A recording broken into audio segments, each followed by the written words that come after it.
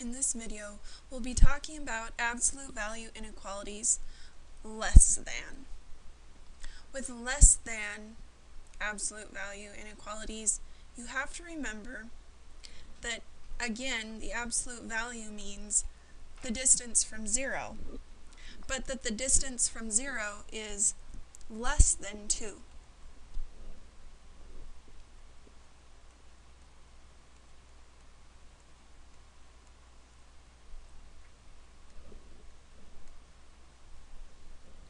So on a number line, in this particular instance, you'd have x less than 2, so not only would you have to talk about the negative 2, but also the positive 2, since the distance from 0 is 2 in either direction.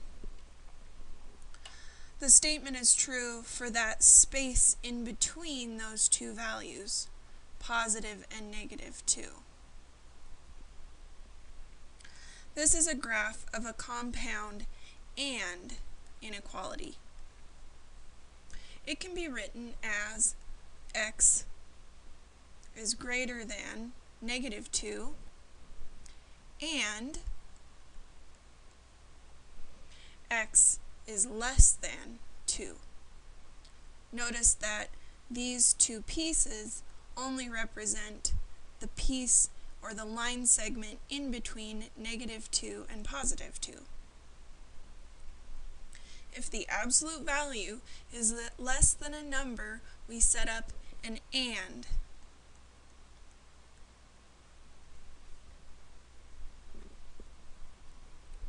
In example 1, we have 3x plus 7 less than 6. So we have to set up an AND inequality.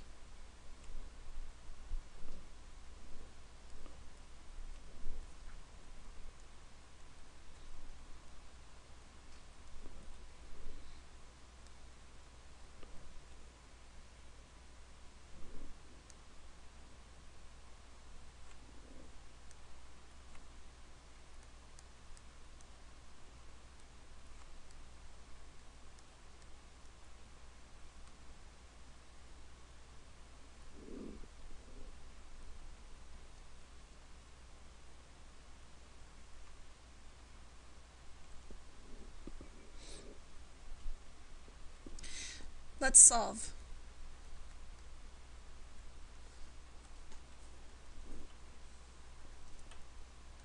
(3x) is greater than negative 13. Divide by 3 on both sides, and we get x is greater than negative 13 thirds. And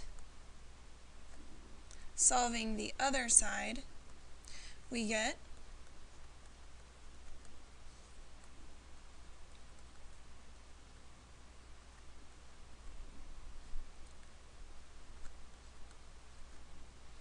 x is less than negative 1/3.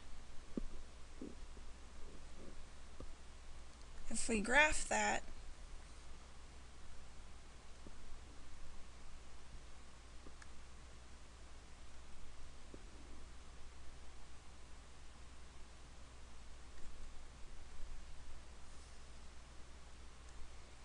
negative infinity is to the left, positive infinity is to the right, 0 is in the middle. Let's find negative 13 thirds. We'll call this negative 13 thirds, and right here, negative 1/3. From here we have to determine what's happening to x. Since x is greater than negative 13 thirds, we have to have an open dot at negative 13 thirds heading to the right.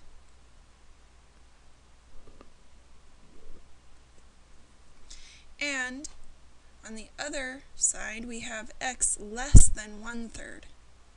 So an open dot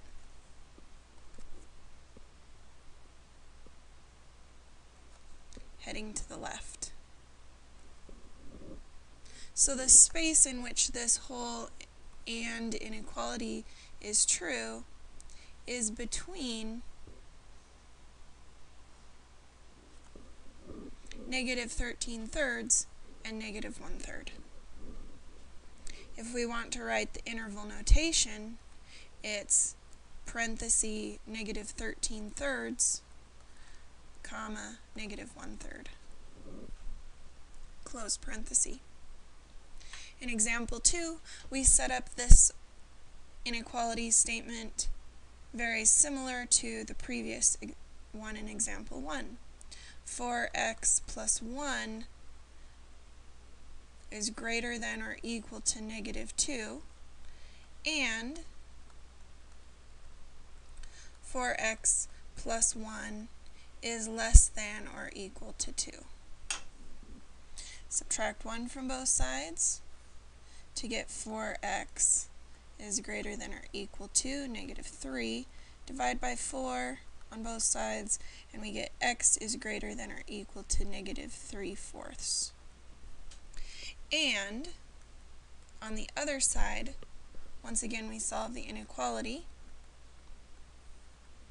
We get 4x is less than or equal to 1. Divide by 4. X is less than or equal to 1/4. Graphing.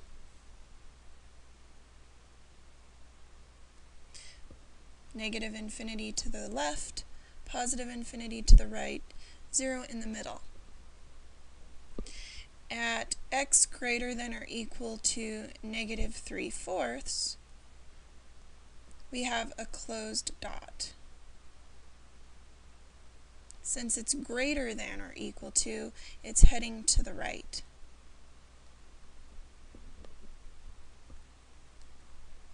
At x less than or equal to 1/4, we have to again place